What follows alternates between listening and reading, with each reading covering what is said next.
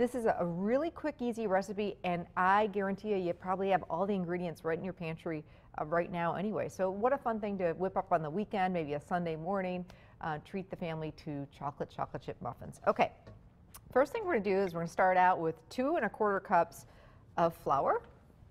And when you're making muffins, I always do 2 separate bowls, one for the dry ingredients, one for the wet ingredients, and then you quickly combine them. So we're going to do the dry ingredients first. So one cup of sugar,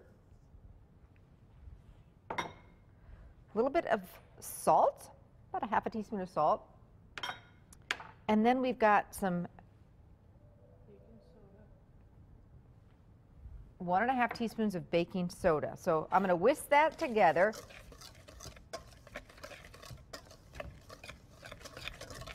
And here comes the chocolate. We're using 3/4 cup of cocoa. And we actually got this from a great area bulk food store, which we're going to talk a little bit more about. Really good stuff. And when you're doing a dry measure, it's real important to do your measuring cup and then just take a back of the knife and just kind of do it like that. There. Especially when it comes to flour. So 3/4 cup, this is 1/4 cup, so we're going to do 3 of these babies. Ann couldn't find the 3/4 cup measuring cup, so that's all right. Should make me doing my math this morning. All right.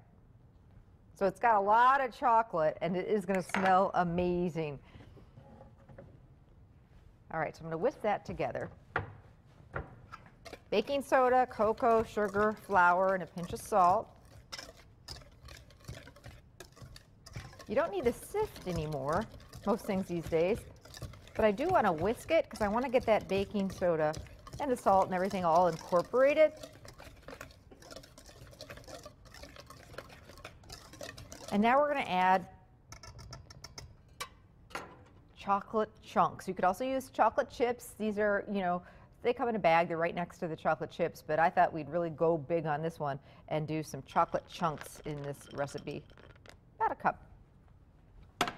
All right, now to our wet ingredients. And you put them in there with the flour so that they won't sink down in their batter. So this is gonna, the chips will be coated with a little bit of the flour, and that way they'll be throughout the muffin. Okay, now for the wet ingredients.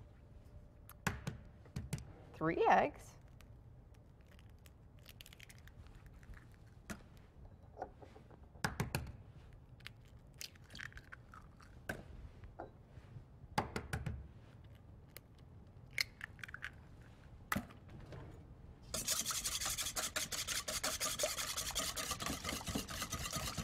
So I'm going to beat the 3 eggs together, 1/2 cup of water, 1/2 cup of oil, vegetable or canola oil, and 1/2 cup of milk, and we're using our Lamer's milk, which we love so much. The glass bottle made locally, voted the best, #1 when it comes to milk, and we already knew that. So 1/2 cup of milk.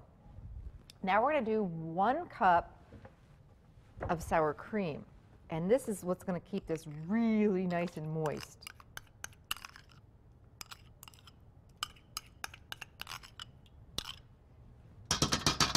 And a teaspoon of vanilla. I'm just going to eyeball the vanilla. A little extra gets in there. It's not a big deal.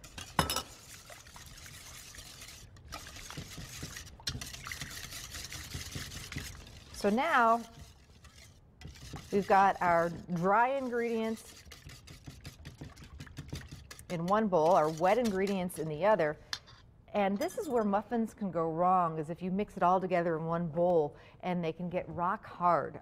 So you don't want to over mix muffins. It's really important to do this wet and dry thing. And then quickly combine them. It's not like a cake mix where the batter needs to be really, really smooth and you want to pull out a mixer. You don't want to do a mixer when you're doing muffins. You want to do it by hand, incorporate it by hand.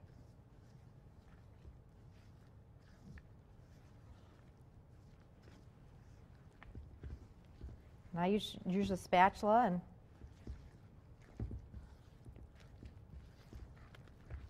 batter comes together. It's a little bit thick, the batter, but that's okay.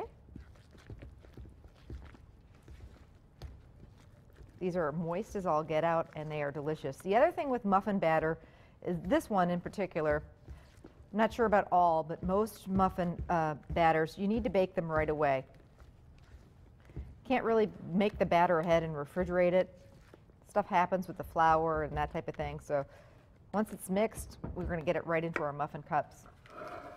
This is going to make about 20 muffins, depending on how big you make them. You could probably stretch it out and get 24 if you made a little smaller. Real important also to use, I like to use the foil liners for these muffins because it's chocolate. It just, when you use a thin paper liner, it doesn't look as pretty. It'll work, but I really like to use the foil for this. Okay. Love, love, love these scoops. They come in all different sizes. Somebody got smart on this one and decided that ice cream scoops could be used for a lot more than ice cream. So these scoops work out great for cookies and in this case cupcakes and muffins, because you can get the exact amount you need in here. And we want to fill these, and about 3/4 of the way full. Is that about right? 2/3. 2/3, okay. They do rise up pretty nicely.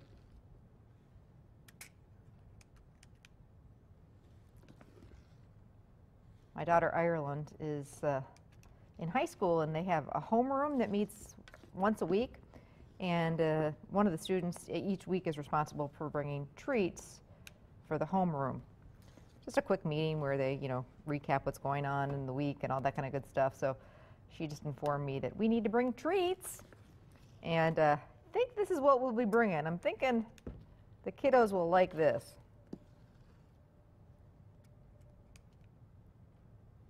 $350 was our oven temperature, and bake time 3 1/4. Okay, a little bit lower heat.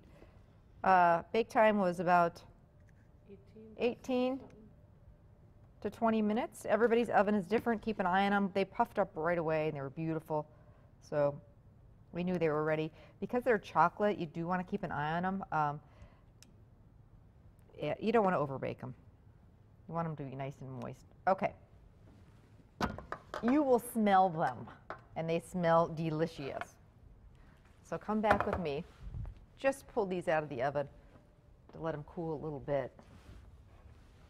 And they are absolutely fantastic. No frosting needed. The chocolate chips are right inside there, and they're going to just taste terrific as they are. If you wanted, you could sprinkle a little bit of powdered sugar over the top, but like I say, these are a winner. They really are. My chocolate chip muffins, we'll put the recipe on our website. And we are just getting this chocolate party started. Lots more delicious chocolate recipes coming up, including a chocolate mint grasshopper torte, cocoa cookies, and a field trip. That's right.